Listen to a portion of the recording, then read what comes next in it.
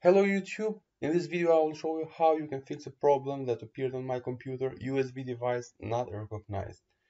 I'm testing on Windows 11, but this solution will work for you on Windows 10, Windows 8.1 and Windows 7 also. Okay, let's get started. So the first thing you need to check is drivers. So it always comes the problems from drivers. If you have outdated drivers, this will result in this kind of problem. The USB will not be recognized properly. So what you need to do right now, you need to go to search over here and type device manager. Here you go, this is the device manager. Okay, once it is open, you need to scroll down and go to the USB serial bus controllers. Or okay, so over here you need to find the generic USB hub. Right click on it, hit update drivers, search automatically for the drivers, and let the Windows search online for the drivers. Okay, so the best drivers are already installed. Hit close, and after that you will need to go to USB root. So right click, do the same thing, hit update driver, search automatically, and again it will say that the device has been installed. Close. So you can test it now. If it works, then it is okay, and if it doesn't work, you need to right click, hit uninstall device, hit uninstall.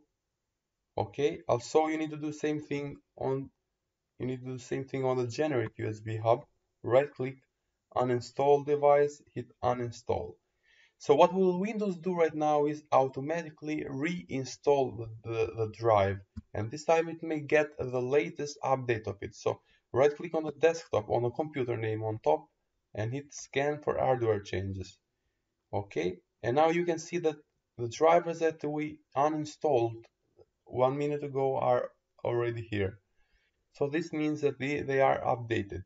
Okay, so if this solution will not work for you, there is a second solution that you can try. So go to start again, go to control panel. Here we go, control panel. Go to the system and security. Over here find power options. Click on this one and you will need to click change plan settings. Okay, go to change advanced power settings. Scroll down and you need to find the USB settings. Here you go, USB selective suspending settings.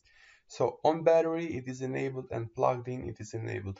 This means that the Windows may suspend the USB recognition in some conditions. You need to disable this one in order to avoid the USB not recognized. Okay, hit disable again.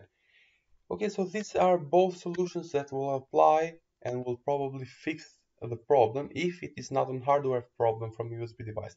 Let me insert my USB now so I can test it. Okay, so here you go, autoplay. The device now it is now successfully recognized. Okay guys, thanks for watching, thumbs up and subscribe.